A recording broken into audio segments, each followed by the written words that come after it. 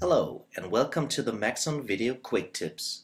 Sometimes when you're working with Cinema 4D, it's necessary to put a lot of objects into one null object. For example, here in our scene we want to put those three meshes into one null object so the HyperNURBS object can affect all three of them at once. For doing this, just simply select the three objects and then you hold down the Alt key on your keyboard, and after that you press G. This creates a null object and already puts all three meshes into the null object. So you can simply double click the null object and you just rename it.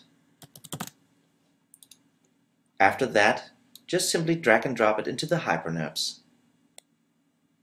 Thanks for watching. For more information on Cinema 4D or other Maxon products, please visit cineversity.com or maxon.net.